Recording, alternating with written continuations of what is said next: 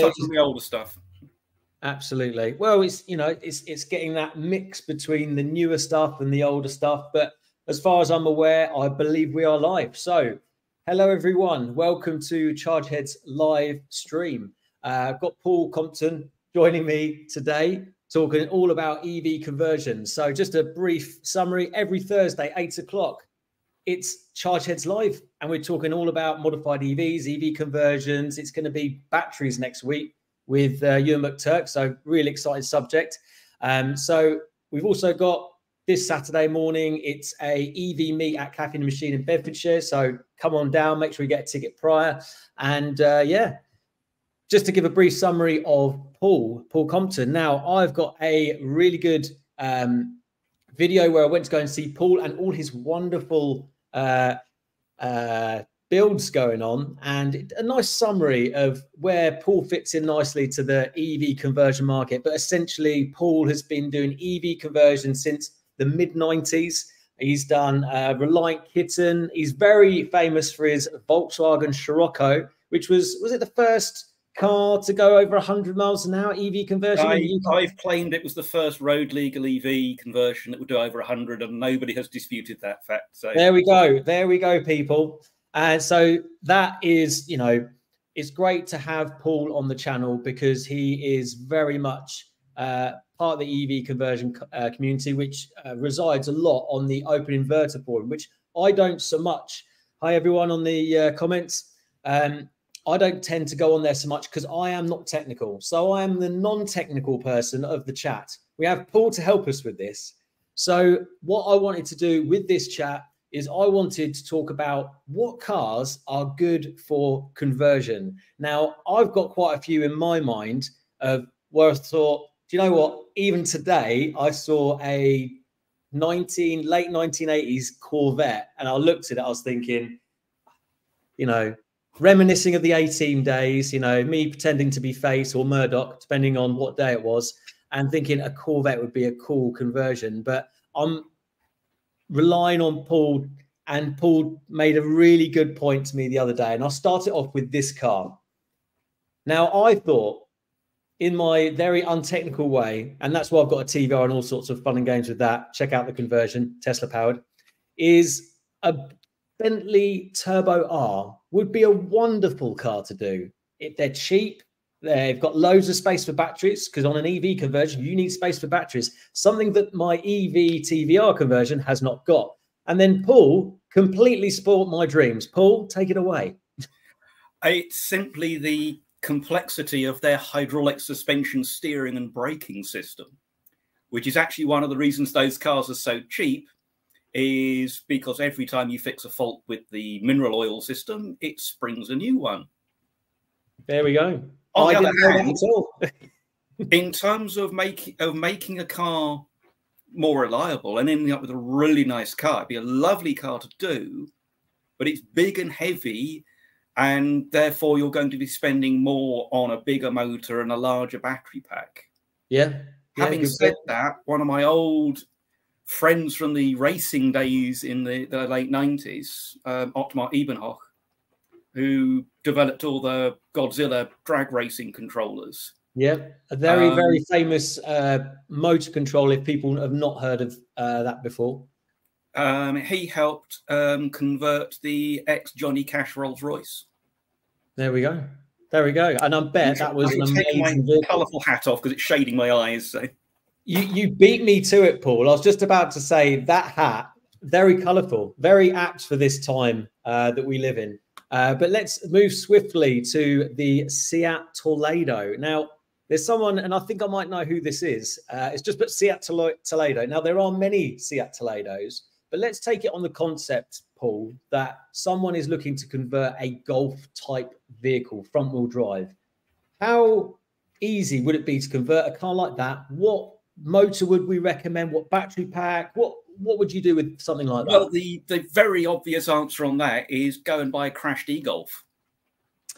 Ah, okay. And you know, don't overthink these things sometimes. It's just, you know, they didn't do an electric Toledo, but they did do an electric Golf. So yeah, well, weld a boot on the back. There we go. That would work. It'd probably be a lot less expensive than converting a Toledo, actually. So there we go. Just to say hello to everyone in the comments. Thank you. Happy New Year. We've got another, before we roll on to my next one, we'll start with the comments. David, always thought a Citroen DS. Comfort, that's hydraulics, isn't it? If it's a full DS, it's hydraulic everything. Yeah. That's including right. a semi-automatic gearbox. And of course, Electrogenic have done a DS, haven't they? I'm not sure how they did it. There have been a few. A good resource that's been around for decades is the EV album. Yes, it's from the days of the electric vehicle discussion list, which is an old-fashioned steam-powered email distribution list. And it still exists. I'm still on it. There's not a lot of traffic these days, but it's still around. And the EV album, kind of the underground of the EV conversion community, I see, Paul. Well, I mean, given that I was using that facility and email in early 90s, I mean, I had access to email at work from 1988. I was only 7, Paul, so it's bragging rights that you were online quicker than everybody else. But going back to so as you can see, Paul's been doing it for many years, so it's great to have him on for this discussion. If the Renault 5 is coming back in EV, why not update its arch rival, the Citroen AX GTI? Well, that's part of the PSA group, which is Stellantis, isn't it? It is now, yeah. Yeah, so I'm sure, I doubt they'll do anything with the Citroen AX. It's an interesting comment, but I don't think it will go anywhere. Of course, the Renault 5, there was a production EV version of that, not by Renault. But there was the Electric Leopard, where they were getting brand new rolling shells from Renault, and they were converted to EV. You know, this is old school tech with a brushed DC motor and a 96 volt system.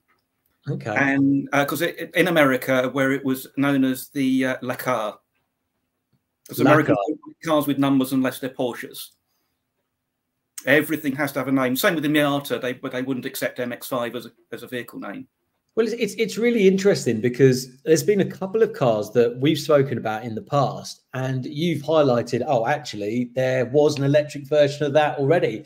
And a car that I've been thinking of, because so many times I think, okay, the TVR that I've done, there's been a lot of issues. We've had to do the motor on a prop shaft onto the rear diff. Okay, ideally you would have put the motor where the rear diff was.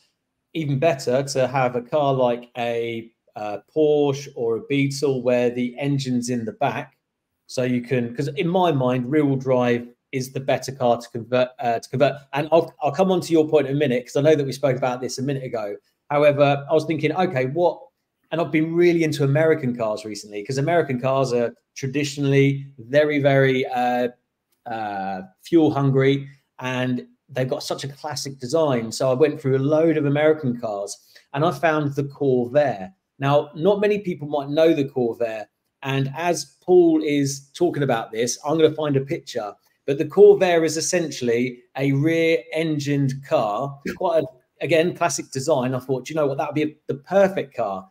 But then Paul says to me, there was originally an electric Corvair, wasn't there? There was General Motors built the Electrify, which was silver zinc batteries from the space program. And it was an AC drive system. So in many ways, it foreshadowed the EV1. The EV1? What was the EV1? General Motors EV1. We'll have to find that in a second. Hang on, bear with. The EV1 is, there's a whole film about it, who killed the electric car. Because GM ended up taking them all back and crushing them. It's a bit like the Chrysler turbine car all over again. I do remember you talking about this before. Hang on. Corvair, we'll come up with it in a second. So the Corvair looks like this. So it is I mean, look at that. it was really, really, it had a really bad reputation, didn't it, Paul, for the rear end overtaking the front end? It's got a similar handling characteristic to a swing axle Beetle, with the weight hung in the tail and a rear suspension design that wasn't the best for having an engine hung in the tail like a Beetle or an early 911. And they did sort of put a different rear suspension like they did on the Beetle. Rear engine cars are just about the easiest thing to convert, as John did his Beetle. Yeah. Oh, 1 second. What was the other car that you just mentioned, Paul, before that? GM? The Electric Leopard. No. When I mentioned the Corvair, the car that killed the Electric. The General Motors EV1. There we go. I couldn't remember what this looked like. Oh, there we go. What a space age, space age thing that is. Interesting. You know what? You don't see one of the. I think I drove one in 96 or 97. Not sure if it was a production one or one of the pre-production ones, but yeah, I'm sure we've never seen. I don't think anyone's got any in the UK. No. There is precisely one car in private hands, which was owned by Francis. Well, they were only available to lease with no option to buy. Because the batteries are so expensive, I'm guessing. No, they just didn't want to sell them at all. Oh. 3-year non-renewable lease. Yeah. And Francis Ford Coppola had one that he had on his estate, and he just wouldn't give it back. And GM just decided the publicity would be too bad if they sent the law in to get it back. And they stripped the drive system out of a few cars and gave them to museums. And it's weird. What's the car that's at the Coventry Museum, which is an old school electric vehicle for the UK market? It looks like it's made out of plastic. The Corbin Sparrow? No. Anyway, we digress. Let's get back onto EV conversions. Otherwise, we'll go down a rabbit hole. I knew this was going to happen. So yes, the Corvair was a vehicle that I was considering, and you said, "Oh, there was already an electric version." They do an estate version, which I thought would be quite good, and there's loads of space. Yeah, and there's loads of space. But what I keep coming up against, and I think what's really good about the my EV conversion on the TVR is it just shows all the ways what makes an EV conversion that much harder to convert. Space. It's preferable not to have to restore a car first. This is true, but also the fact that space for batteries. Also, you've got Enfield 8000. Yeah, I think that's the right one actually. But yeah, space for the batteries. Also, where the motor goes, and making sure. And the UK, it's more specific to the UK than it is for the US. Is the fact that you can't start chopping the chassis up. You can't modify the chassis. So you can, but you'll get yourself into a whole load of extra expense and trouble.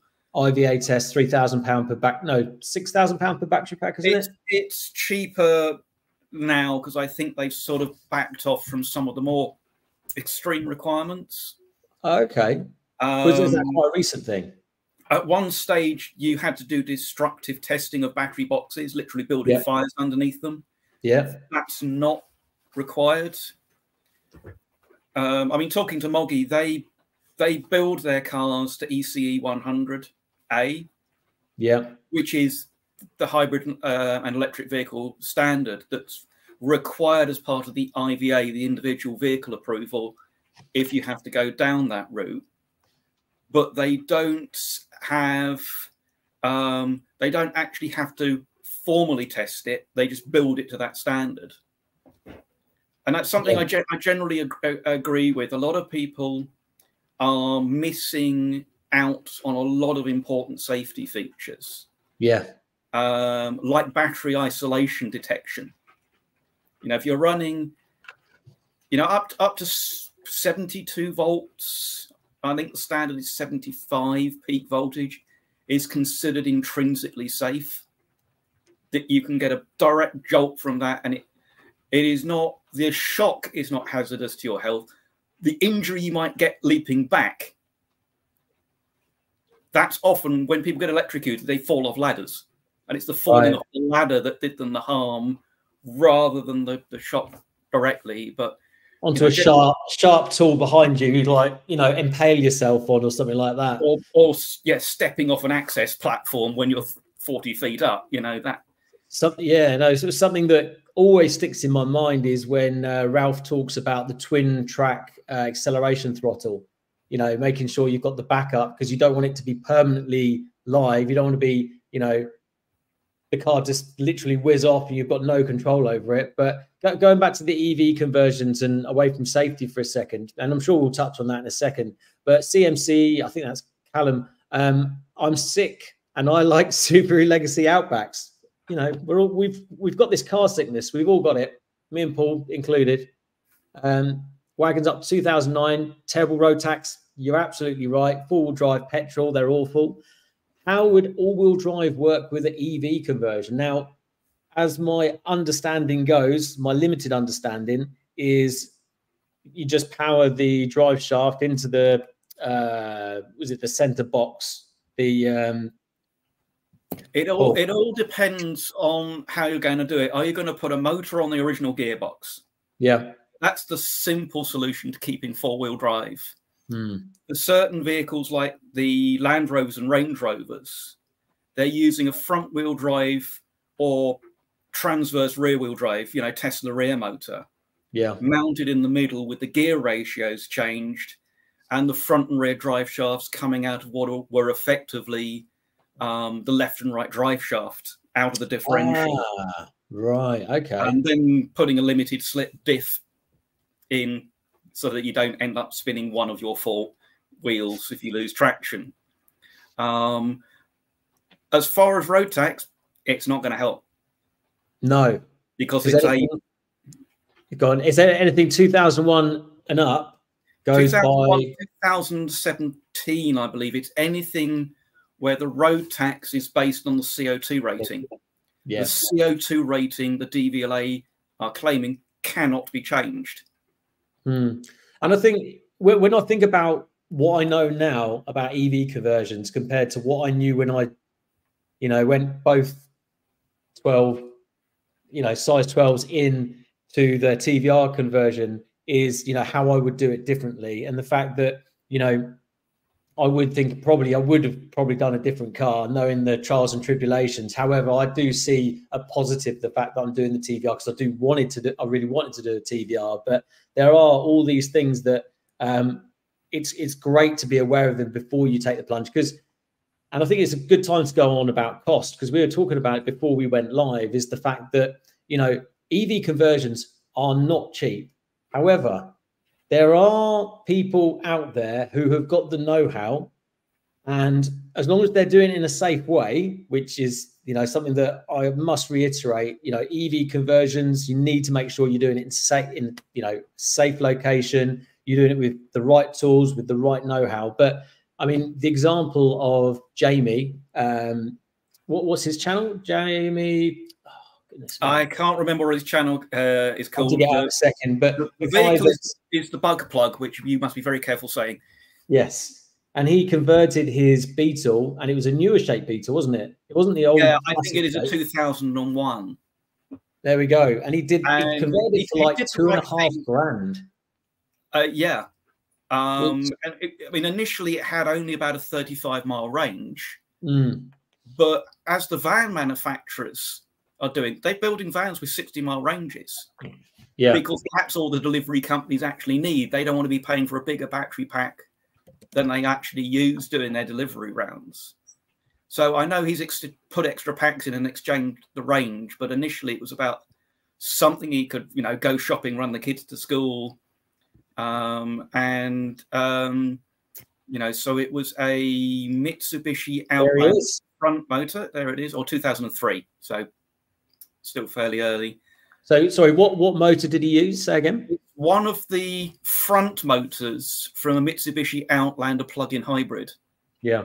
There are two motors that are basically the same. One's used as a generator. The other's used as a hybrid drive motor on the front. and there's the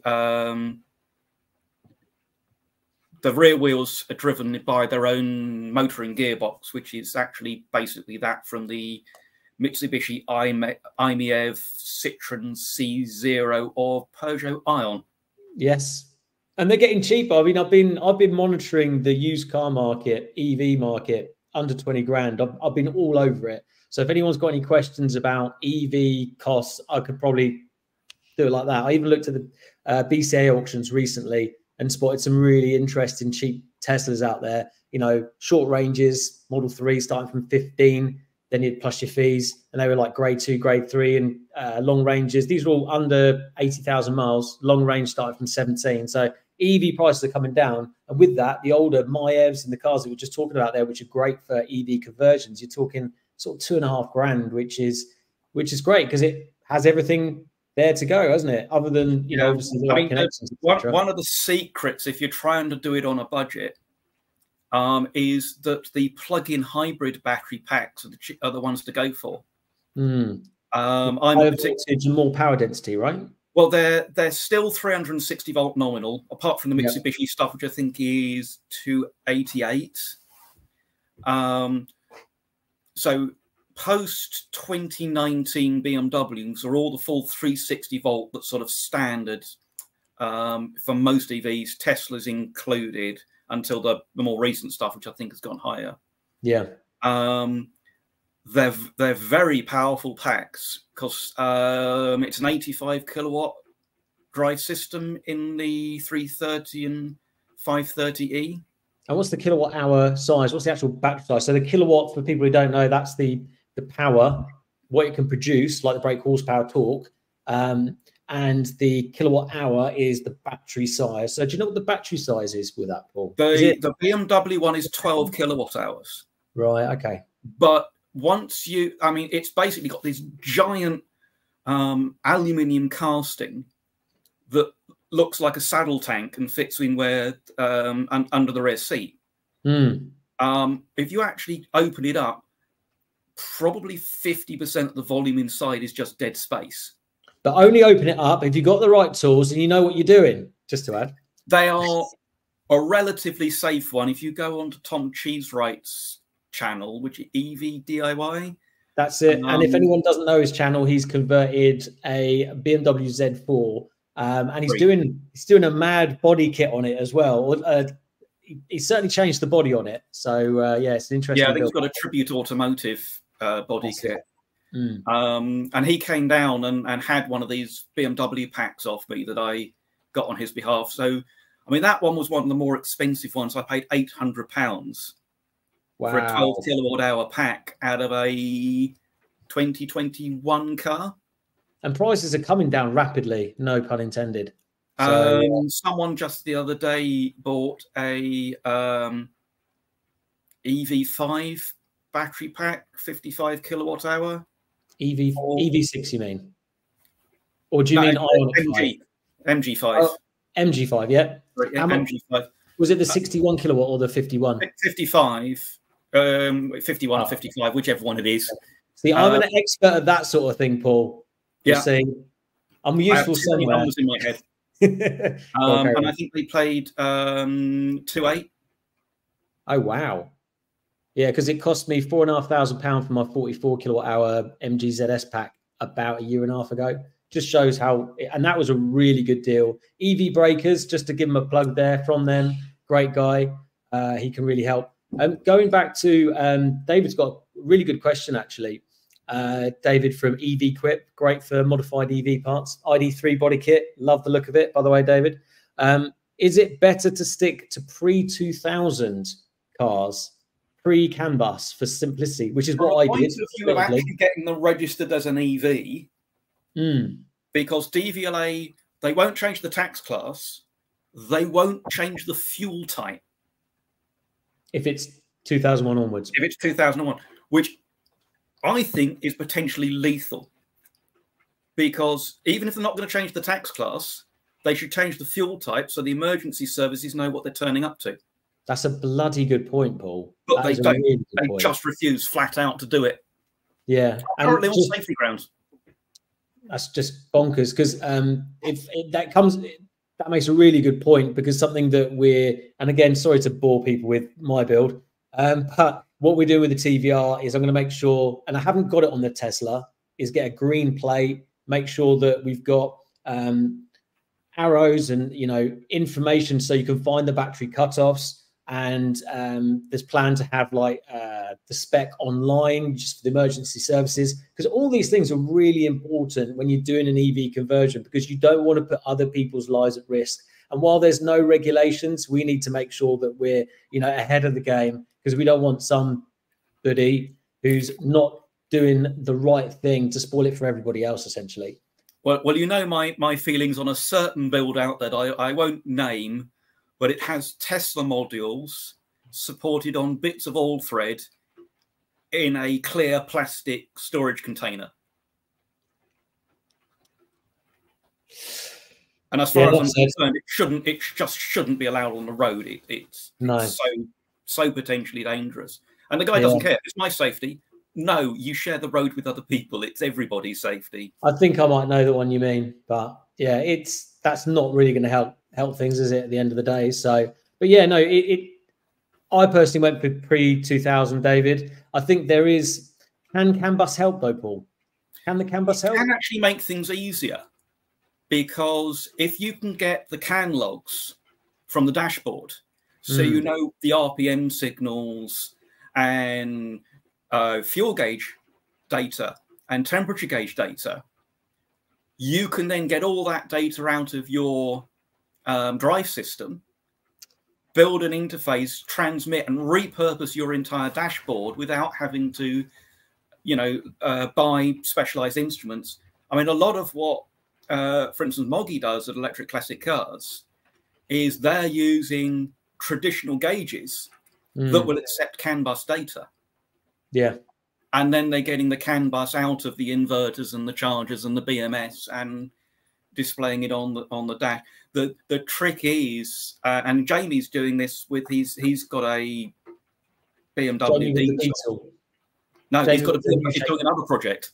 Yeah, on his BMW E46, I think it is. Yeah, with the Toyota hybrid 450h transmission. Yes. So a lot of people don't realize that not only can you repurpose electric motors out of crash cars, but you can also repurpose, and I don't know if it's with other brands, but the Lexus hybrid gearbox, because it has a rather strong motor in there. And we've seen not only Jamie is doing it on this diesel BMW E46, but Silent Classics have done it on the 240Z. And they got some serious power out of that gearbox. Do you know if there are any other gearboxes? Well, the IS or LS300H. Yeah. So anyone other than the Lexus gearboxes, do you know? Well, Damien Maguire, EV BMW, and one of the leading developers on the Open Inverter projects. Yeah, he's got a great channel as well. Very good sense of humour. So yeah, sorry, my cat was meowing away. Leela saying hello to the world. Yeah, mine must be asleep because she's not screaming at the door. But I think he's just doing something with one of the BMW PHEV gearboxes. But that one's an 8-speed auto. The 450H is a 2-speed, which is really nice, but it's a big, heavy unit. Right. The LS300 is a single speed, and one of the things that people have not considered is it's a 3.33 to 1 reduction ratio in the gearbox. Right. Which means you start needing like a 2.5 diff ratio. Okay. And if you haven't?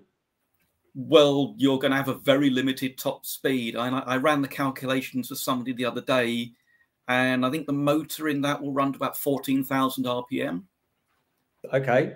And at 14,000 RPM with the stock gearing in whatever it was they were converting, that would be a top speed of 65 miles an hour. Which is fine for many. Well, if it's around town, then fine. Yeah. I mean, this I wouldn't recommend 65 around town, Paul. Come on now. Limit. No, yeah, I'm sure screaming at that sort of revs as well, RPM. Power Density has got a really good question here. So he said, could you please explain to us briefly what is the process of conversion and old car into an EV in terms of homologation, legislation, certification, regulation, etc.? The cynical answer is whatever the DVLA decided is on any particular day, depending on the weather. But the non-cynical version, I think Power Density was looking for, Paul. I mean, the basic one, I guided John through this on the Beetle, and it was no problem for him. Yeah. Was that the DVLA a number of years ago decided there are certain things you can't do. Like you can't change the engine in your own car. It has to be done by a garage. Right. The EV conversion has to be done by a garage. The usual solution is you make friends with your local garage and you go along to them and say, would you do me a receipt for the conversion work? And more legal way? Well, when I say legal, well, how did John do it? More or less that. I think he just went to his local garage and said, you know, would you do me a receipt for having fitted the motor and the battery boxes and whatever? Okay. I mean, we'll have to be careful what we say on this channel, because I do know that the internet is rife with ridiculousness at the moment, and people getting in trouble for saying stuff on YouTube. So we'll keep everyone's identity. It's to the point where you can change the engine on your car. Yeah. Which people do. People change the engine on their car because the engine failed. Yeah, in theory, you then need to tell DVLA, and you need a receipt for having had the work done, because it has to be done by a professional. Right, interesting. But of course, how do the DVLA find out? Because they're not enforcing checking of engine numbers.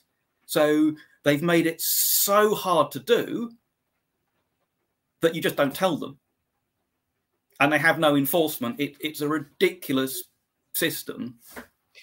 I mean, I know that Mike Taylor of Lotus Bits put one of Lotus Bits' engine in his own private car.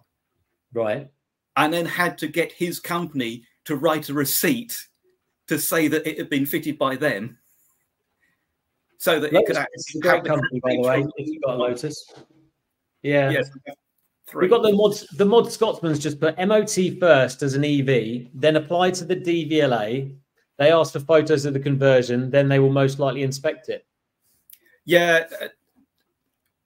The problem I've seen, and this is the same as registering classic vehicles that have been off the road and don't have a registration document, is I know people who've sent the same set of documents in time after time after time, every time they're rejected. And eventually they send them in and it just comes back. Interesting. And it can just come across someone's desk and it's like, no, why? You know, the number of problems over the years I've had with the DVLA, the latest being a final reminder for not declaring SORN on a vehicle that was off-road in 1988, 10 years before the introduction of SORN, where it is not actually possible to declare SORN. Well, we've got an example here from Callum, who's got a very delightful Beetle, and I can't wait to see it again. Yep, same with me, but took them months to agree. They revoked my number plate without telling me. Wow. Yeah. It's getting to the point where people will just do conversions, and if they're not going to get the tax benefit, they just won't tell the DVLA at all. They won't tell the insurance company, but it's an incorrectly registered vehicle, and what might that do? Yeah. And this is a modified vehicle, your IVA. Yeah.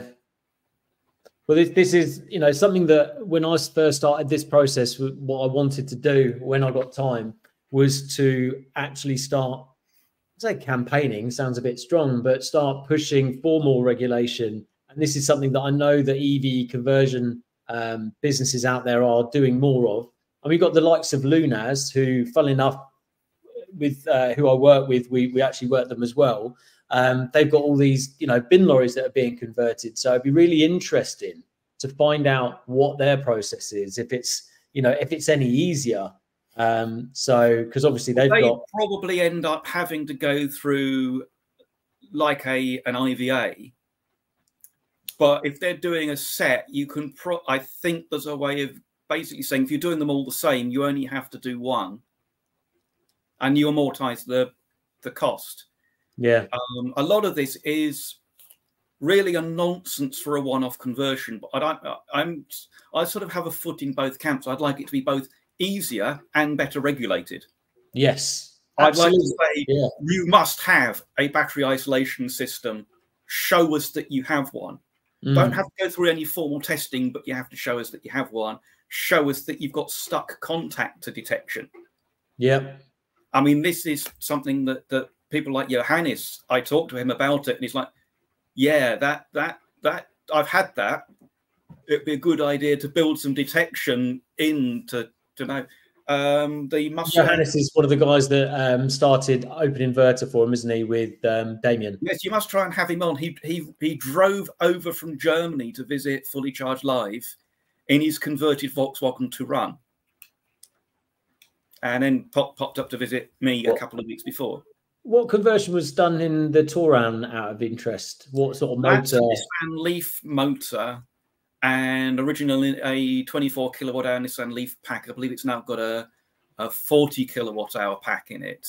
Right. And he was using CCS charging, but they've now got open source CCS working. Yeah. But it's ridiculous. It's easier to register a home converted EV in Germany. No way. But Germany, I was going to say, like, Germany are normally quite, they're quite harsh on modified vehicles, aren't they? They have a lot more rules, but they tend to be very well defined, so you know what you've got to do. Now, he's actually cut the structure to fit the battery pack in. Right, okay. And that's not a problem.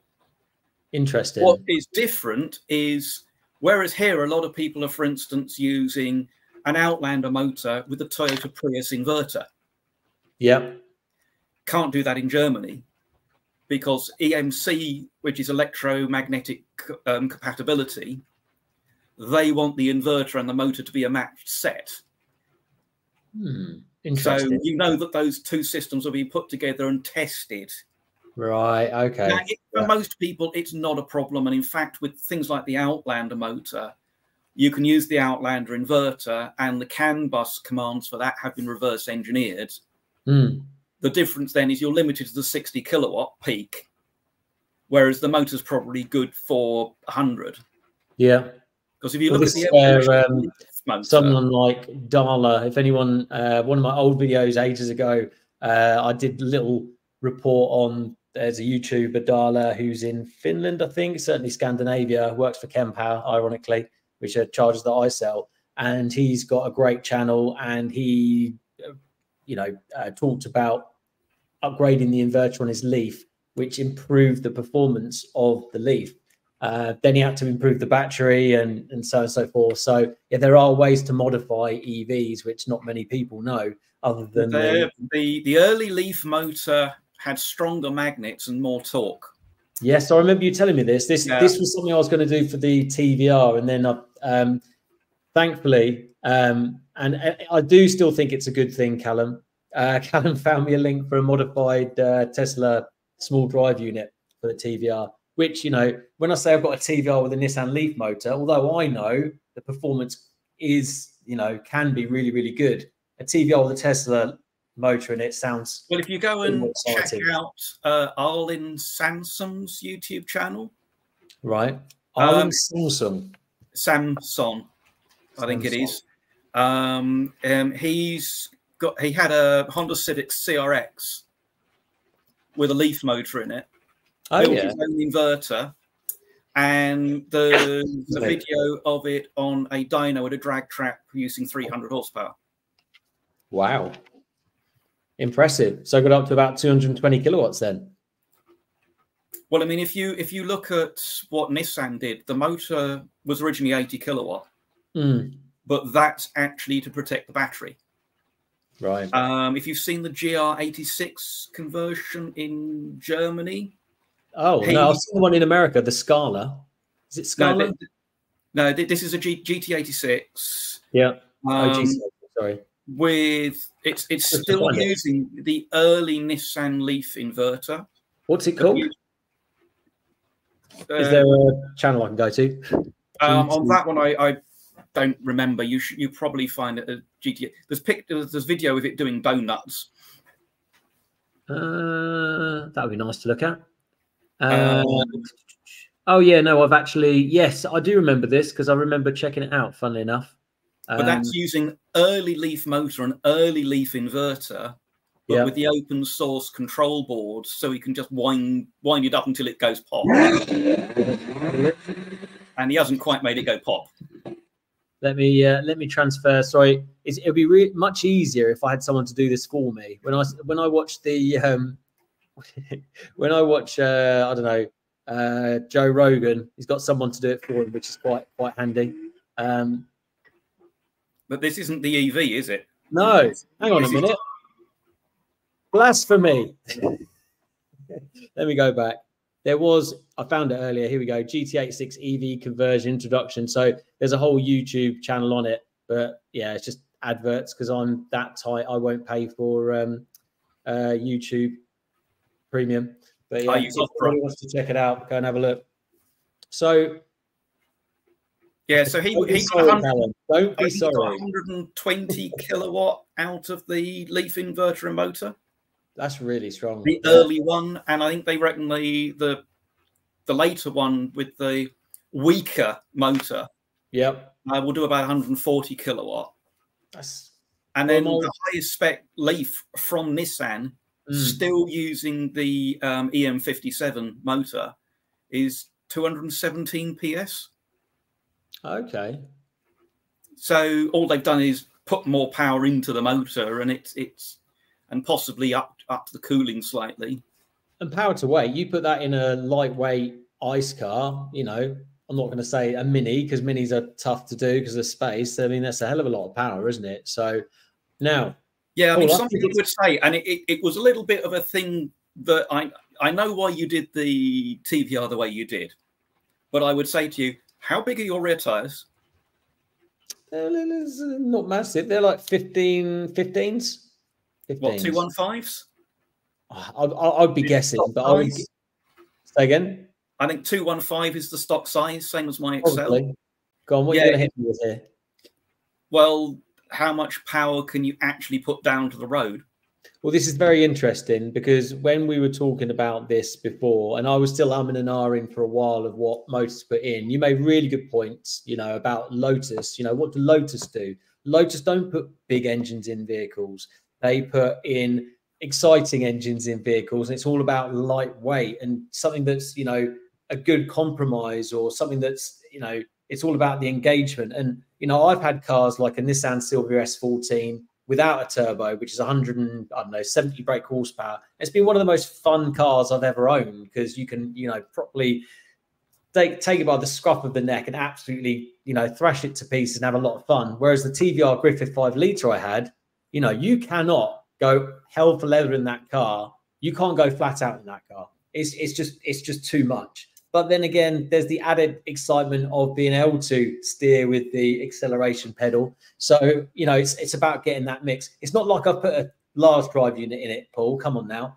No, but it's things like, you know, when Electric Classic Conversions did the Tesla-powered Mini. Yeah. And they put it in track mode at 300 horsepower. Yeah. It doesn't draw 300 horsepower from the battery. Right, okay. Because, you know, it will just break traction, at which point the load goes away. So you never actually... Yes, we've turned the number that it will limit to 300 horsepower. It never gets there. It just doesn't have the grip. No, absolutely. You know what? I'm going to jump on this one because this is a really interesting one, and it is a really good idea, especially with MG coming out with their Roadster, which is about 70-odd thousand pounds. How easy and affordable would it be to convert the original? I say original. The mid-engine, MGF. The comeback kid. I'm I like the way you put that. The big problem with an MGF is the fact that it's an MGF and it's there, and they've got really cheap, and it's therefore probably in bad condition. Yeah. Small mid-engine cars were popular. Fiat X19s. I mean, I love a Fiat X19. I had a. Let's have a look at one. I think I did see one that had been done recently, actually. Well, I mean, I drove one in '97. Wow. Because Bob Schneeweiss, another one of the really old names in the EV world, he built a racing car called Snow White. Schneeweiss being Snow White in German, basically. Yeah.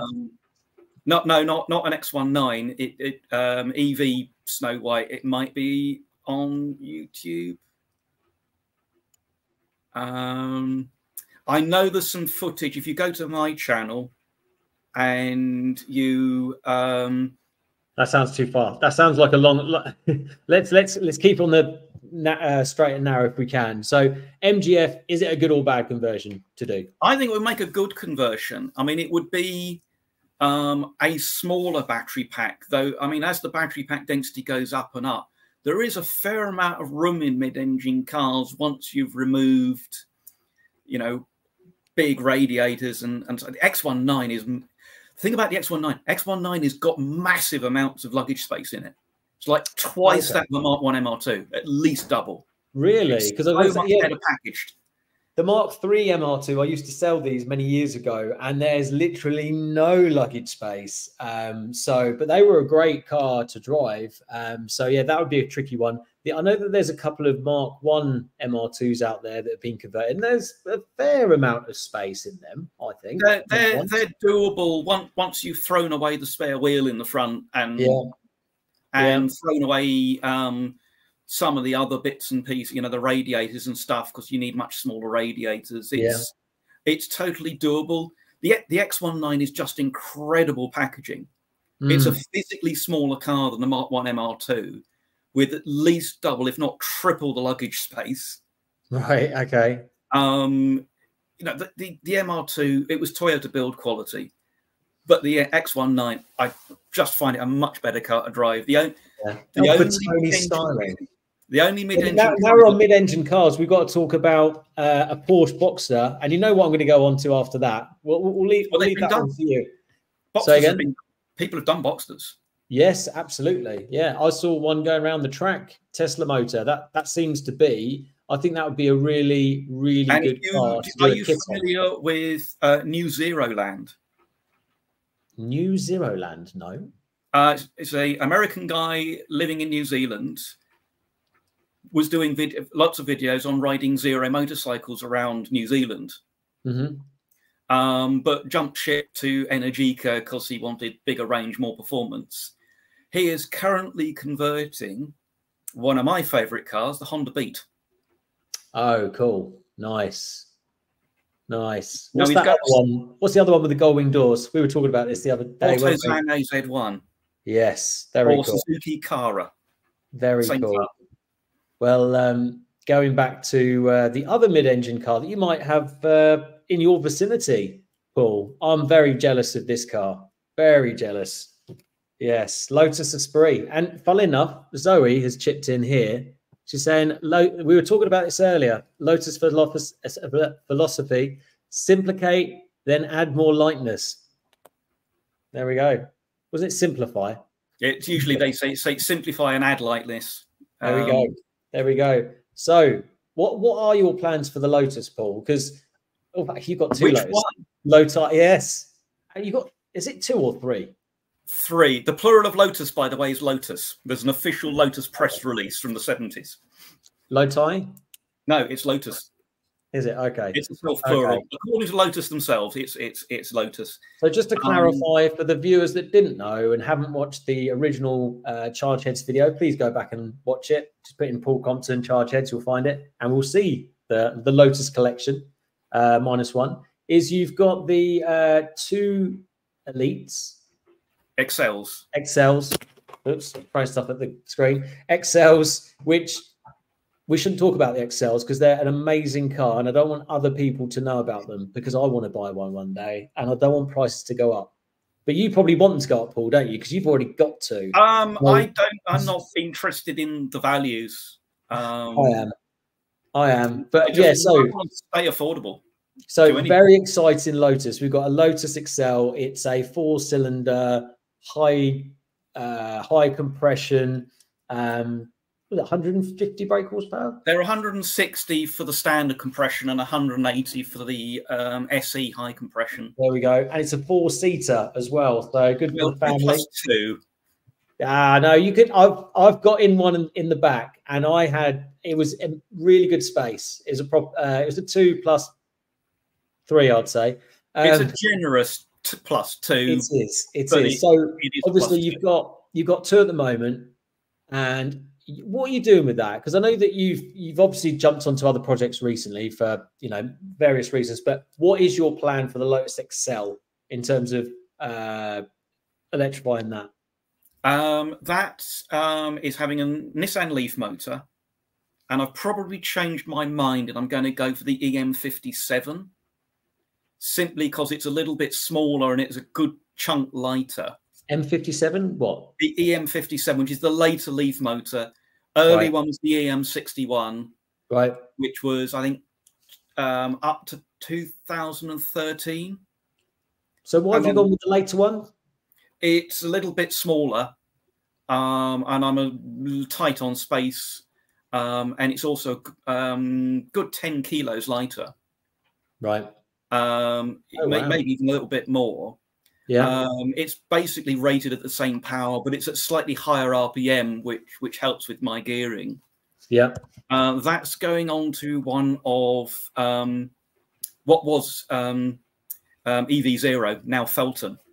Yep. Onto one of their rear-wheel drive gearboxes. Yes, and which I nearly went for the TVR. Great value, but yeah, I wasn't sure if I could push the power, so I didn't go for that in the end. Look, well, the limit is the torque on the gearbox, and I had to negotiate with Chris to get him to sell me one.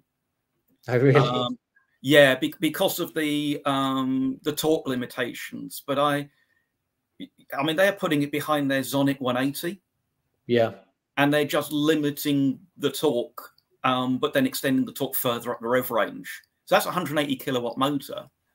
Yeah. And the issue is the torque. And also, I have some motorsport contacts, and I may get the internals shot peened. Okay. Which it stress relieves the gears and makes them less prone to fatigue failure. And they usually reckon on a sort of 20 to 25% increase in torque handling capability. And given that the gearbox is almost certainly sourced from an internal combustion engine application, the overrating is much larger because of the torque pulses from an engine. And behind an electric motor, it gets an easier life, so it's probably capable of more torque than it's rated for originally. So Callum's made a good point here. So will the Leaf motor conversion run without keeping its original gearbox? How are you doing that, Paul, on your Lotus? It doesn't care about the gearbox. No. There's a positioning encoder on the end of the motor, and if you keep the motor and inverter together, because they are a matched pair, if you change a motor or inverter, you have to reprogram the inverter to the motor. That has now been open sourced and could be done. You can then drive the inverter via CAN bus commands, and all that's been reverse engineered. Right. Okay. But you're limited to the power limit built into the inverter, and that can't be changed. So that's what you're going to do. If you change the logic board to the open inverter board, you then can just do whatever you like to the point where you blow things up. And what? Don't want to do that. What's the battery size that you're going? So I can't help perving at the Lotus XL pictures here. Exactly but the same as yours. Oh, really? The MTZS? No, don't tell me how much you got it for, Paul, because I know what you like. You'd have found the best deal going. So you probably. I think it was similar to yours because I also bought it from the same source. Okay, good deal then. Good deal. I mean, I only paid. Recommended. I got a brand new Peugeot 208e. Oh yeah. Pack for just over £3,000 delivered. Wow. Well, let's go on to your other Lotus. That I know that we're talking about your conversions now. We'll go back onto the general ones in a minute. So if anyone's got a conversion or any information that they want to ask about, technical or otherwise, please ask on the comments. And everyone, please like the video. It really helps the channel. Really helps, you know, push it to places where people, you know, where people are interested in the EV conversion. This is a great resource. So here we are. This is what we're talking about. What an amazing looking car. It's all about the Wedge. Yeah, you know, we've gone from one Lotus Wedge to another. To me, the S3 is the best Esprit. What colour's yours? Mine is a dark blue or darkish, sort of navy blue metallic. Let's try and get it in keeping with the one that you've got. Oh, look at that. It's basically the Essex colour. It's that sort of colour. That is that is the Turbo Esprit with all the side skirts and stuff, which I don't like. Oh, look at that. Oh, I love it. I mean, I know your tastes. My car is actually on YouTube somewhere as the Lotus with a W, because it's a fairly well-known car. It was built by a guy called Dean. Yeah, and it was a slammed Esprit. Yeah, because it had air suspension on your Lotus Esprit, didn't it? Yes, it also has an Alfa Busso in it. I think one of the people commenting, I think it may well be Doug. Is it the Bond one? So, are you planning to go underwater? It is one of the Bond ones. Yes, because I don't think yours is going to be watertight. It is not Wet Nelly, no, which was the original Esprit. It is the one that was fitted with the ski rack, it's to go Lotus, full Lotus nerd. Talking about Bond villains, I've got my own cat here. In the old yes. So your Blofeld moment. Yeah, I'm getting carried away now. So what are you going to do with the Lotus? I know I'm going to ask you for a time frame on these, Paul, because I want to start putting some pressure on these amazing builds you've got going on. But what's your plan for the Lotus Esprit? What are you going to do with that? The Lotus Esprit is going to go back on the road as an ice at the moment, because the thing is, when I built the Sirocco in about 2000. Yeah. But I ended up selling it for various reasons. Got offered it back in, or the guy I sold it to got back in touch in about 2018. Mm-hmm. And then he basically, because he wanted to get back on the road, and then he went through divorces and redundancies and all sorts of things. And he offered it back to me, and it had been stood outside without a cover on it since about 2009 and was in a fairly poor state, and I felt I ought to rescue it. I was then going to have it go to a local restoration company. Yep. But they then the lockdown happened, basically. Because I was then going to be doing, because I'd always wanted to do an Esprit ever since doing the racing in America in the 90s. I wasn't driving, I was doing all the development work and mechanicking.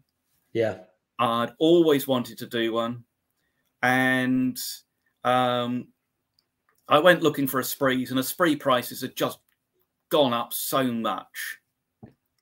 There we go. Here she is. That's the one. Isn't technology wonderful when I can get it to work? Yeah, so it's sitting on its tires. It's sitting so low. There you go. Sitting on Porsche. What was it? 914. That's the 914 race car, and it had the legendary John Wayland on the left there. There we go. Yeah, there is where it was slammed. Well, I'm very, you never know. Someone might want to buy my TVR, and I tell you what, although I keep on saying I want a more practical car, I would love to do a Lotus Esprit. It would have to be Tesla large drive unit. That would be unbelievable. What's the space like on the Lotus Esprit as doing a conversion? It's doable. Yeah, I mean, if you think they do DeLoreans. Yeah. Is it the DeLorean is basically just using all of the Esprit architecture. It's not sharing very many actual components, but it's all the architecture is all it's derived from the esprit of the time. And here we have the absolute icon that is the G-Wiz. And if anybody wants to have a good old laugh, at the end of that video, Paul kindly lets me drive the G-Wiz. And I'll tell you what, it's an experience. Whether it's what I wanted to forget, I'm not sure, but it's certainly an experience. But well, my one can actually get out of its own way. I mean, it's Lotus type tuning. All it's done is a weight reduction by having Nissan Leaf cells in it rather than the original lead acid. There we go. But you know, it will actually do 55 miles an hour. Not that you necessarily want to, and it will get out into gaps in traffic quite well. So you know, it's my shopping trolley. It's literally what I run down to Tesco's in. Which is what Trike is for. Which I'm sure I'll have to pull up a video on Trike in a second, because not many people on my YouTube channel watch the Trike conversion. And I'll tell you what, this was to cut my teeth, but actually what happened was, this is a great machine, and it is it's my daily for the shops, and it is great fun. But there is a really good question which we will go on to now. So power density is the there we go on Trike there, amazing machine. Is a charger really needed in an architecture if the EV uses CCS2? Is a charger really needed in an architecture if the EV uses a CCS2 inlet, slow and fast charging architecture, CCS2 power distribution boxes? I don't know. You need an onboard charger to be able to charge at home. Say again, sorry. You need a charger on board the vehicle in order to charge at home. Yeah, any AC charger you will need, any AC charging at home, you will need an onboard charger, correct? Yeah, I mean, in theory, if you had invested in your own CCS rapid charger to use at home, then you wouldn't need an onboard charger. But that seems like a very expensive solution. And I must say now, if you've got 3-phase and you want DC charging, give me a call because I can help. So going Mod Scotsman, is it a copper coloured one with turbo on it? So I missed that one. No, that would be wonderful. Well, that was the second Bond car, was a turbo with spree. There we go. I preferred the white one. I was the white fan, I'm afraid. Well, there was a white one in the same film. There we go. Start of the film was a white one, and the production crew decided they didn't want that because it was going to be shot against snow. So famously, it's fitted with an anti-theft system. There's a little sticker in the window. But apparently the effective anti-theft system is that someone tries to break in and the car explodes. That's right. That's right. Doesn't actually seem to be like a very effective anti-theft system because you end up still not having a car. So we've got a really interesting question here, and Callum agrees.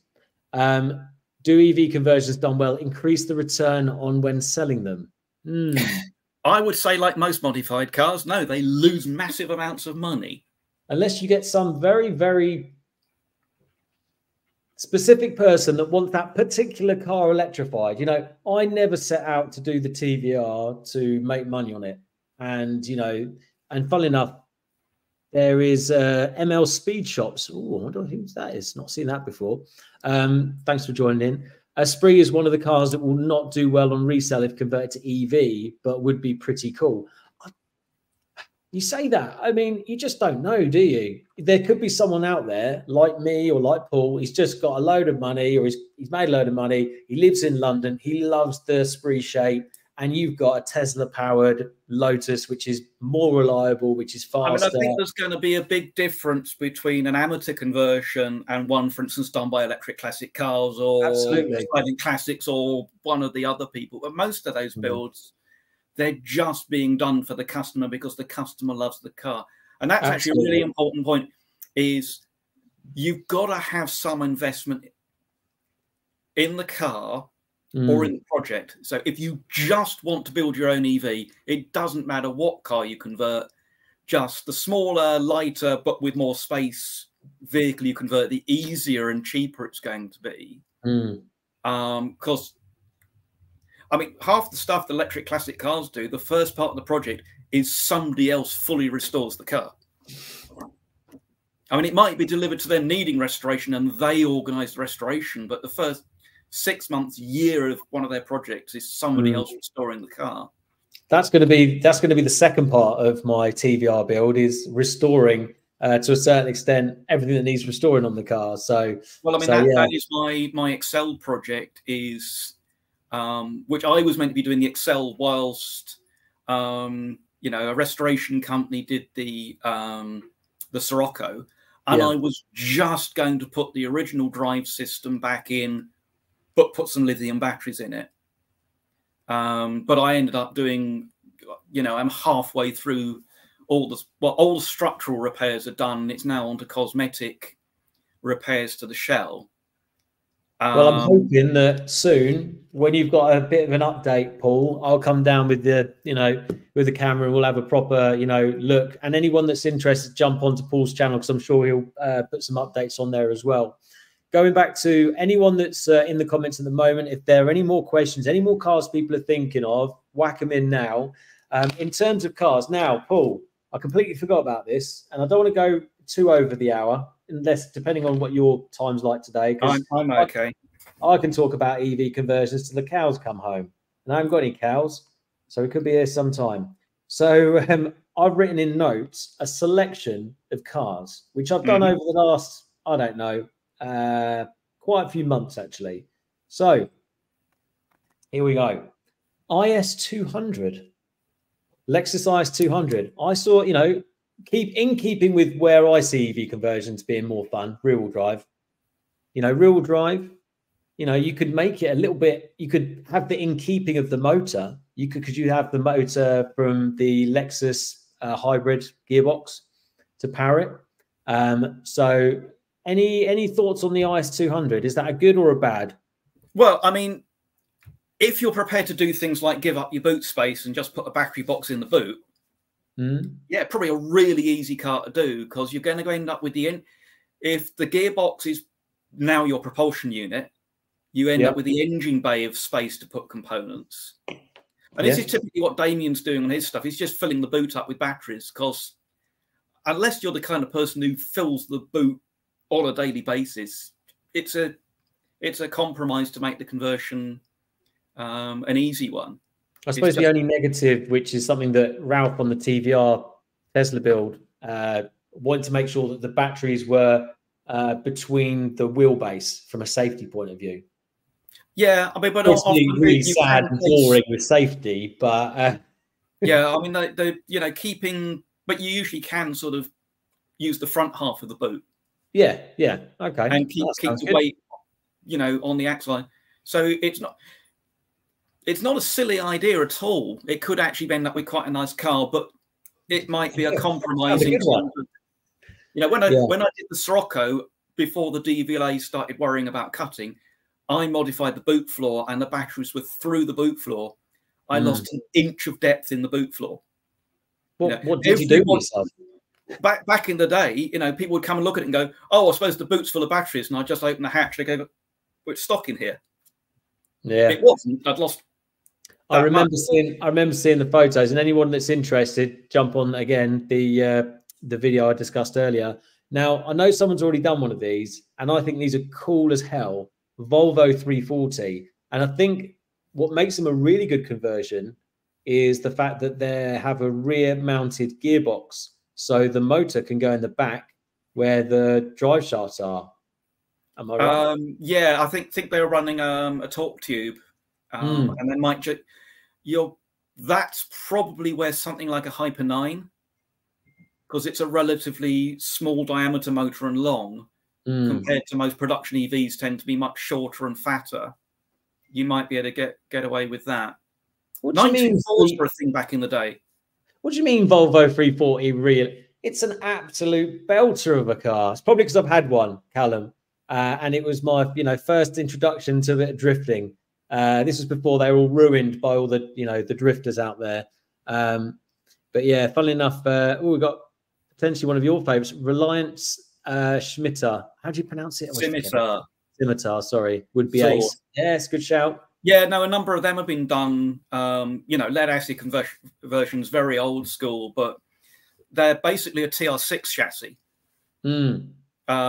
So you know, anything with a separate chassis can be quite easy because there's usually lots of mounting points that you can take advantage of, and any cutting you have to do on the body, well, the body's completely non-structural. Right.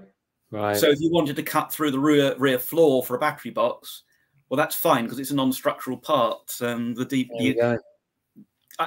Having once though taken a friend's scimitar to be MOT'd, and it failed on rust in the sills. Okay. But they're fiberglass. That doesn't quite. You ever been to a garage that's trying it on? Okay. Feeling horribly because they haven't. One of those garages, was it? Oh yeah, yeah. I'll just charge you for the was it the radiator cap on your Beetle air cooled, and you know, the oil filter for your Tesla Model 3, and you know, although they do have an oil filter underneath one of my videos, check it out. The only problem with Reliant Scimitar is they're bloody expensive, so there is a bit of a issue there. You can get them from 500 quid. Can you? Yep. It'll be a big project, but it'll have rusty seals on that one, won't it? Paul? One of the things is they're the Essex V6, right, which are now very sought after and hard to find. I'm trying to think. There are cars out there that have already been robbed for parts, and you know, they're one of those cars like my Excel. My Excel had sat in someone's front garden since 2006. So fiberglass shells, so the shell's not rotting. Although I had quite a lot of rust on the chassis to deal with, which is not a problem in Excels because Lotus Bits have got a stack of good chassis. Yeah. Well, we've got 80s Astra GSI with the digital dash. I think you just want the digital dash. You don't care about the Astra because no one really cares about an Astra, let's be honest. And you can think of much better cars with digital dashes, or just get a better car and put your own digital dash in is probably a better idea. They're doable. I mean, just like, you know, Mark 1 in America, a company called Electro Automotive did a bolt-in kit for the Rabbit Mark 1 Golf. Oh, yeah. And it was literally, I think they reckoned 50 hours to convert a car. But that was batteries in the boot, lead acid batteries in like an angle iron frame, because it's only a 96-volt system. And yeah, adapter plate, series wound motor, and they sold a lot of those kits. They used to sell a book called Convert It. Yes. Yeah, I was thinking you've got your books in the background. While you show your books in the background there, Paul, which you highlighted to me earlier. This was given to me by my friend Mike, who I did a lot of the racing with. There we go. There we go. Corvette. I mentioned that earlier. 1980. First edition was 77. There we go. Now there's one conversion book. And there's another from 1980. I would have thought it's 70s. It's got brown cover on it. But moving, talking about Americans. So you said the Americans were well ahead of things because of their ability to have, was it batteries, wasn't it? But we'll talk about that in a second. But something that really interests me, and I think it's Revolt, because there's Revolting Motorsport, which I love that name. There's also Revolt EV, and they've got a great EV conversion where I think they take a Tesla Model S large drive unit and they connect it to rear prop shaft, and it drops into American motors. Do you know the one I mean? I think they refurbish it. I keep hearing vaporware stories about their product. Oh, right. That it doesn't actually exist in a form you can buy, that they've shown it. I mean, GM is supposedly working on a crate motor solution. Yeah, so I heard. Yeah, yeah. Because did you see the DB5 that Aston Martin Work Services did?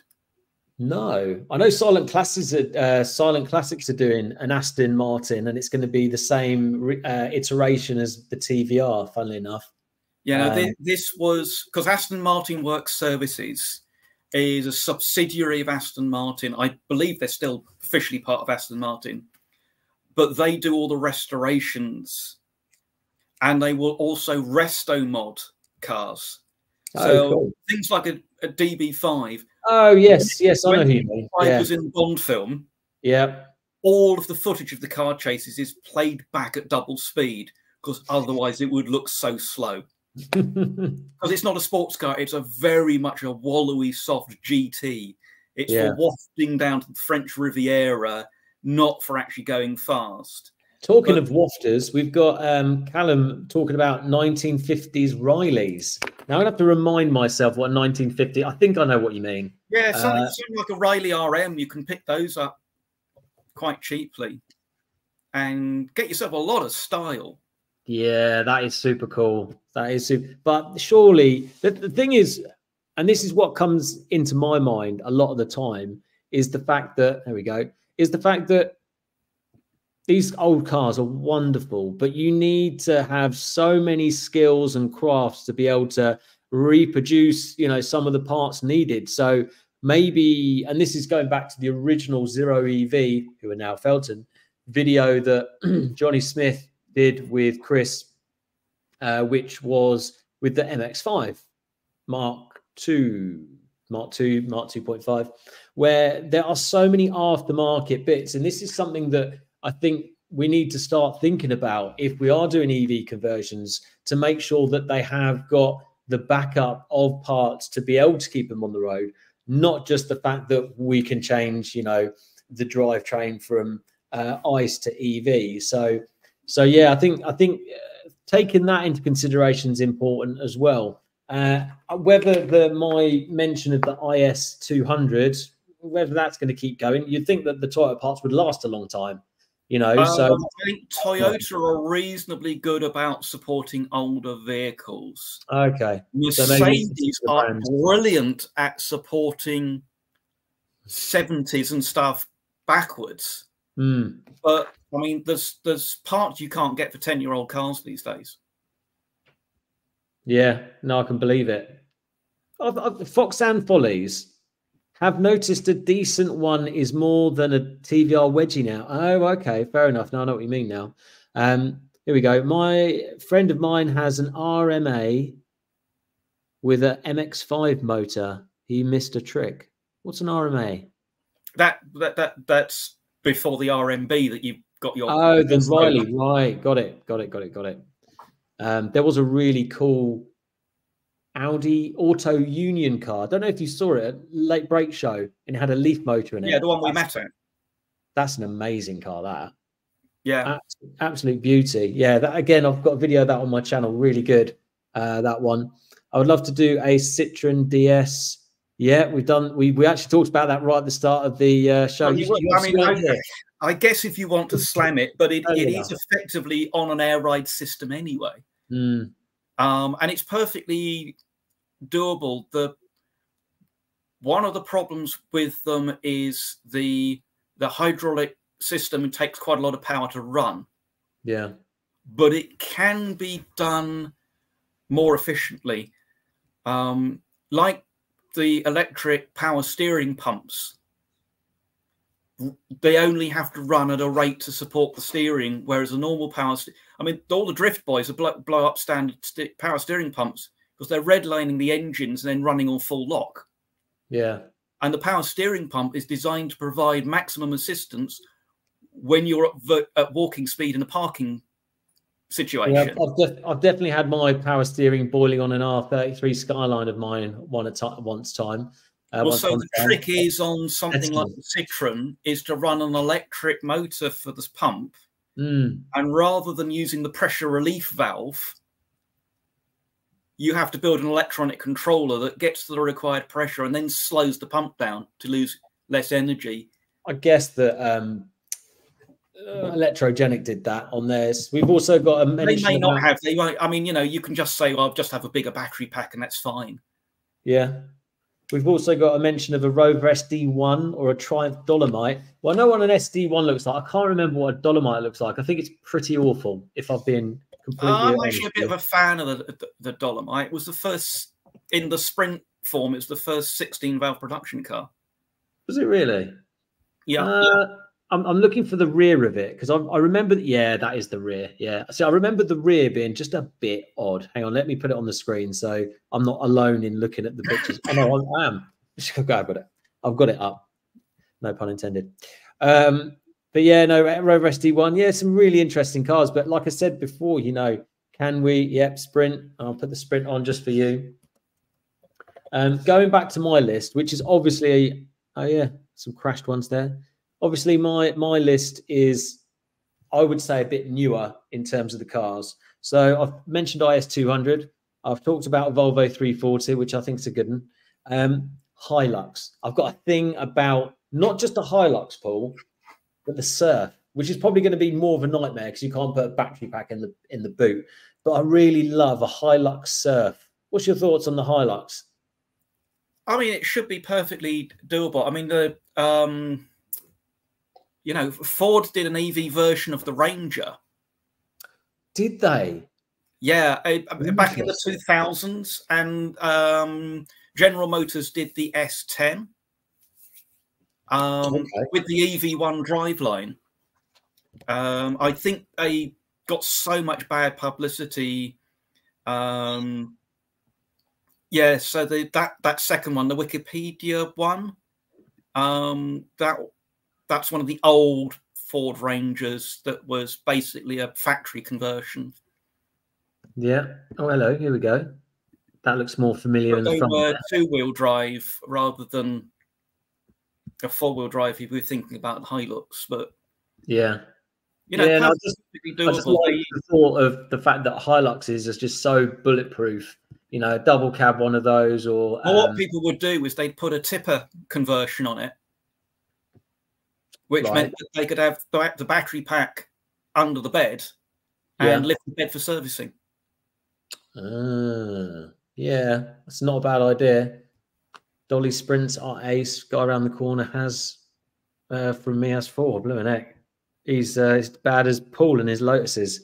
The next car, Ford Capri. Now, I've not seen anyone do a Ford Capri yet. I think that would be a really cool car to do. It's entirely possible that there's been one. Certainly, there have been Mark 1 and Mark 2 Escorts. Yes. Well, let's have a look. Electric Ford Capri. They'll probably bring one out, knowing Ford. There we go. Look, they have actually got one coming out, haven't they? Well, potentially. They'll probably do like they did with the I'm sorry. To me, that's just like the Mark III Sirocco. Is it? The Mark 1 and Mark 2 Siroccos looked special compared to the Golf. Mark III Sirocco, I kind of go, oh, was that a Sirocco? It just looks like another car. Well, I've got a thing about Siroccos because I went from working for Audi, working for VW, and I was in a TT, hairdresser's car. And I went into a Scirocco, and I tell you what, even the Mark II TT felt better to drive than that Scirocco. It just wasn't a nice drive. But anyway, that's talking about ice cars. There's plenty of time. There's plenty of channels for that. Oh, hello. Zoe has got late FD RX-7. Good luck justifying the purchase price, though. Would need to be quite broken to get one at a sensible price. Beautiful car. Again, particularly in America, I mean, one of the reasons they did the Rabbit was most of the Rabbits that went to America were diesels. And certainly when I was out there, a common theme was people bought brand new cars and never serviced them. Wow. And so with a 50,000-mile cam belt life, there were an awful lot of Mark I Rabbits in perfect condition with dead engines because of broken belts. Right. So you could pick them up. I mean, you know, when I was over there in the 90s, I got offered 3 Datsun 260Zs. Yeah. All Californian cars, no significant rust, all less than $600. Wow. That's and impressive. Even back then, I was so tempted to bring them home, pay the shipping. Big money's now. The 260s. Huge money now. Yeah. You know, but I was getting offered Porsche 914s for the same sort of money. Yeah, they're nice and cheap. Do you know what? They're coming thick and fast. We've got them going now. You know, it takes an hour and 25 minutes to warm the comments up, Paul. So we've got Zach Speed Ford Capri looks the nuts. Yeah, I'll have to check out that particular one. Volvo P1800S. Yes, lovely car. Yeah, I'm not sure what the space is like for batteries. Lancia Stratos. Oh, that would be a controversial one for the petrol heads out there, and not too big. No, for me, you see, Lancia Stratos. Nah, it's got to be a Lancia Stratos HF. It's got to be the original Lancia Stratos. Right. Not the kit car one. What did you say? Lancia Stratos HF? Yeah. I think they called it was the HF. Yeah. The one on the second row. The original. Oh, wow. That reminds me of, you know, the Aston Martin Bulldog. See, now not many, I remember having these, like us petrol heads, car enthusiasts, we had the books that, you know, whoever bought us, and there was some random vehicle or some sort of top trumps, and there's always that really weird, was it Bulldog. Yeah, in William Towns' design. Isn't there someone who started? Oh, this is blooming ring my bell now. Yeah, that's just been restored recently. Yeah, there was a channel. What actually happened to that? Because they've run it, because I mean it was a show car because it's a turbo. Is it twin turbo V8? It was falling apart. I mean, there was so much rust on it. It had been out to Saudi, I think, and been modified and put in storage. And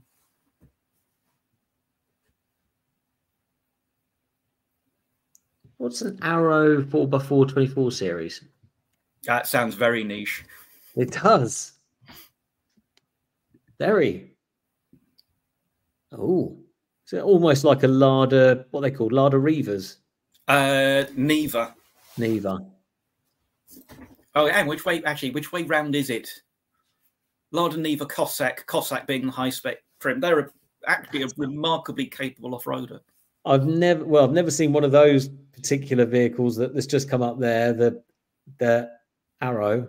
Any Saab built to last forever. Well, I don't know. What would a 900 or a 9000 be like? Paul, what do you reckon? I reckon. Again, they're front-wheel drive, aren't they? So they're front-wheel drive, but I mean, a lot of EVs are effectively a front-wheel drive transmission, even if they've got it mounted in the back. It's a transverse system that would drop into a front-wheel drive car. Those Saabs, proper Saabs, 99 or a 900, is quite a unique drive system because the engine's north-south, right, and is in backwards, and has a triple hydraulic detention chain running down to the gearbox. Now, Doug has just mentioned the Pink Panther car, and I always thought it looked a bit like a Pantera, didn't it? But that's not the Pink Panther car, is it? No, it's gold, isn't it? There it is. Is that it? That's it. Is it? Yeah, but yeah, I think it got repainted at some stage. Yeah, something like that. Anyway, going back, and we digress. Let's go back to take that off. Right, so. But the HF, Stratos HF, was actually a running car. It's driving to this day. Nuccio Bertoni actually used to drive it to work for a while. Oh, apparently Dolomite engine in those old Saabs too. There we go. Joint project. Yeah. Right. With the going back to Mercs, now I've actually got 3 Mercs on my list here. I've got the 190E, built to last forever. The SEC, love the SEC, and the W124 Coupe. They're all, cars that, in my mind, they're just so, bulletproof and strong, and should outlast me. So yeah, any of those cars, what are your thoughts on any of those cars? The 190E, the SEC? They're relatively big, heavy cars. So you're going to be spending more money on a bigger battery pack to get a decent range. But, you know, just about anything's doable, but you are getting into the, yes, it's a car you restore and then convert. And a lot of people never get to the end of their restoration. No. And yeah. And again, BMW E34. I know someone who's been restoring by himself an M5, but a later one. It's the 3.8 engine, not the 3.6 M5 E34. He's been restoring it for a couple of years now. But again, decent car, built to last, loads of space. That's the sort of car, because I've been thinking going more practical, something that's going to be more useful. But then again, it's nice to have Trike to go just up the road, which is always a good fun. Not on the pathways, as you can see here, of course, but always with a helmet for safety first.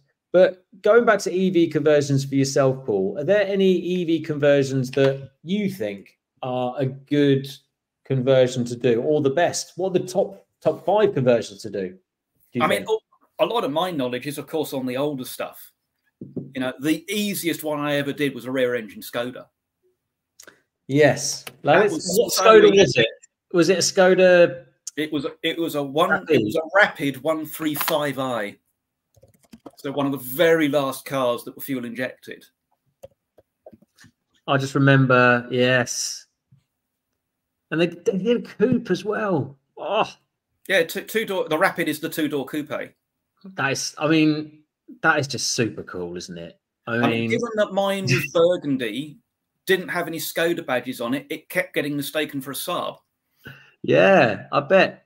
I remember one going around in Bedford where I used to live, and it had the the rear slats at the back. What are they called? I can't remember now. Louvers.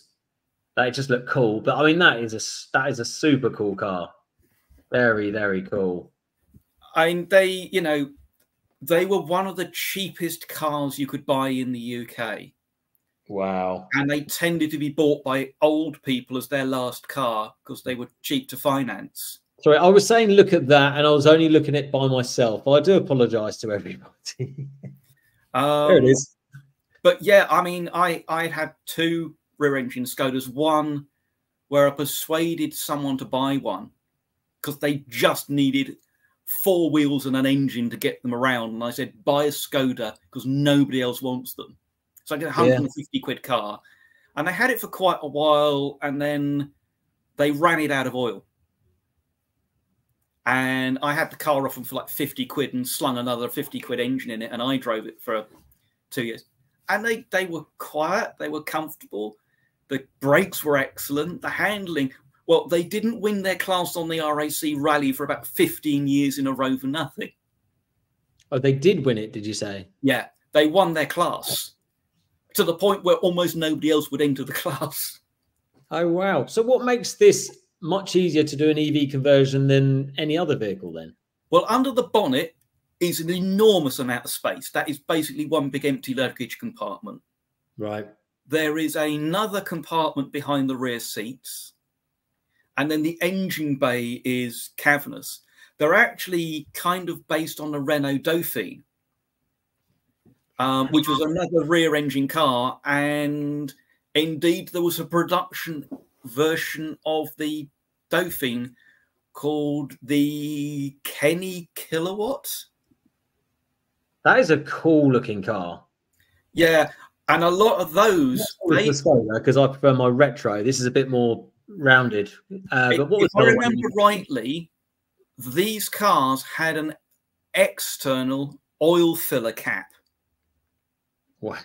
So you didn't have to open the engine compartment to access the dipstick. So the problem was that in America, where you had full service gas stations, more than one car had its sump filled with fuel. Wow. Because there was an external cap. So now we're talking. I mean, the fact that VR6. So yeah, I mean, there we go. I think that is a bit of a peach. I mean, I don't know where you'd bloody find one, but still. I mean, if we're going to go down this obscure route, then I'd do a Panhard. It seems like we've gone that way, and it's all everyone's fault. I was trying to be practical and sensible with cars that you can purchase, but no, we're on cars that I've never even seen on the road. But I mean, yeah, no, these are the cars that you can get passionate about and put in the effort that you'll want to put in the effort converting. Yeah. And some of these, you know, they're like the Dauphins. I think there is pretty good support. I think you'd need it. Ironically, Doug has put a cabriolet is already heavy due to its chassis stiffness. Would converting one to an EV be a bad idea? Audi 80. The last car on my list was, in fact, an Audi 80. Now, Quattro. Well, I remember a conversation with Silent Classics at Fully Charged Live with a guy wanting to convert a Jaguar. And one of the questions he was asking was about uprating all the suspension for the increased weight. And I just chipped in, what increased weight? And nearly everything that electric classic cars are doing is coming out stock weight or lighter. I think even their 260Z is lighter than stock. Yeah. Now, I didn't want to put it on the screen, but here we are. The Daihatsu Sirion Rally 4, because I know a friend, Zoe, she's converting. I think it's, I always want to say it's a red one, but I think it's a silver one. Again, a rare car on British roads for a number of reasons. Oh, the old Boon X4. So now if we're going on to really weird cars, there's many Japanese cars that we could be looking at. But I think we've got to the point where we're looking at some really crazy cars. But Paul, let's try and get back onto the straight and narrow on realistic EV conversions. What do you reckon? I mean, in my mind, there's probably the key 5 ones that have got EV conversion kits. You've got, you know, Fiat 500s, loads of kits for them, the Mini, the Defender, the Beetle, the Porsche. Those are, in my mind, are the 5 key ones. Can you think of any others that would be easier because there is a kit, or they're easy just because they're not a difficult conversion? I mean, I don't know much of the modern stuff. You know, my last encounter with working on a modern car was a 2008 Golf, and I never want to see one ever again.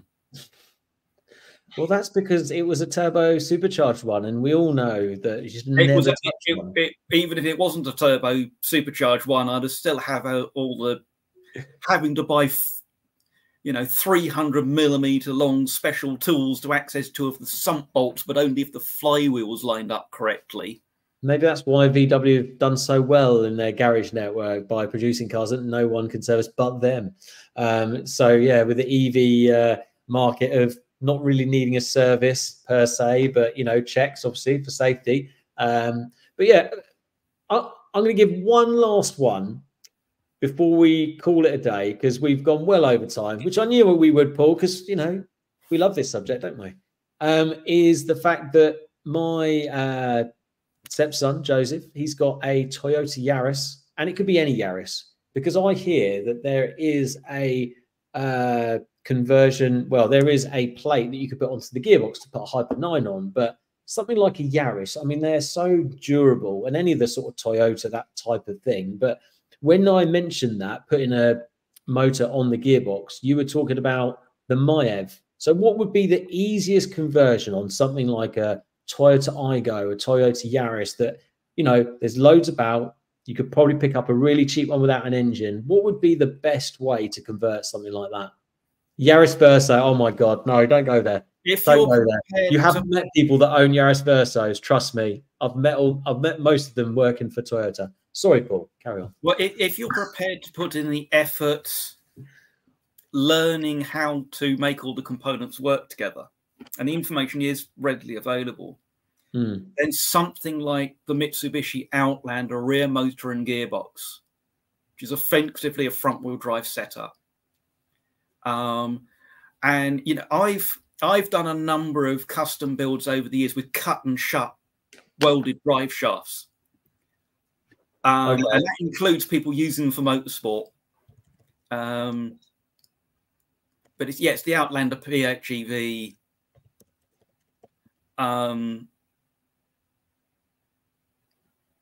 Yeah, there'll be people who've done the conversion already, and there'll be stuff on the chargers and all sorts. But and a well-made adapter plate is going to cost you more than the Mitsubishi motor and gearbox. Right. You know, they're fairly readily available for less than £500 delivered. The inverter has been reverse engineered, so you can control it over CAN. Okay. You could run a Prius inverter, for which there is a open inverter control board. The the Outlander charger, you know, the last one I bought, I think I paid £125 for. 3.3 kilowatt charger, which is also the DC to DC converter. And, you know, a lot of people, your second vehicle, your local run around, you don't need fast charging. No. All your charging at home, so you don't need to worry about CHAdeMO or CCS. You can always add it later. Yeah. As long as the voltage is compatible. You need, in theory, CHAdeMO works down to 48 volt. The standard is written to work down to 48 volt. In reality, almost none of the chargers were ever built to work less than 200. Right. This burned Zero motorcycles. Their architecture is 144 volt. Mm-hmm. They tried to develop CHAdeMO fast charging, and they bought a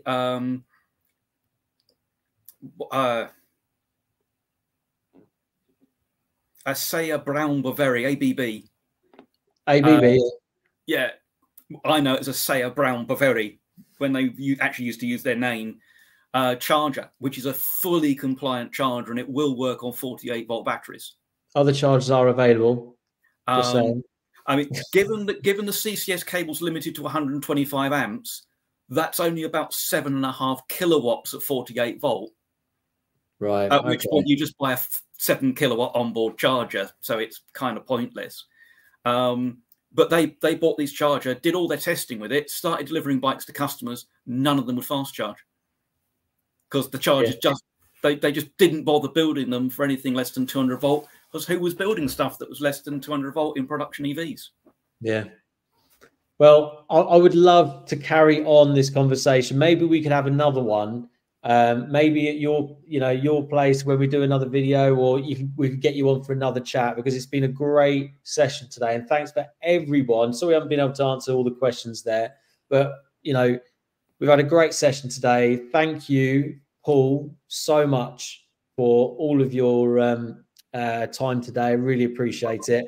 Anyone that wants to see me and meet other EV enthusiasts or chargeheads, come see us at the Bedford Caffeine and Machine Saturday morning, 10 till 1 p.m. It's £10 a ticket. You can get as many people in your car as possible.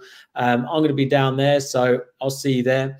And yeah, just please like, subscribe, like on the video, keep watching. Thank you for your support, everyone. And thanks for everyone who supported. Any more words from you, Paul? No, I don't think so. I think run out for the moment. There we go. Thank you very much, everyone. And thank you, Paul. And I'll see you next Thursday, 8 o'clock. Ewan McTurk, all about patches. See you then.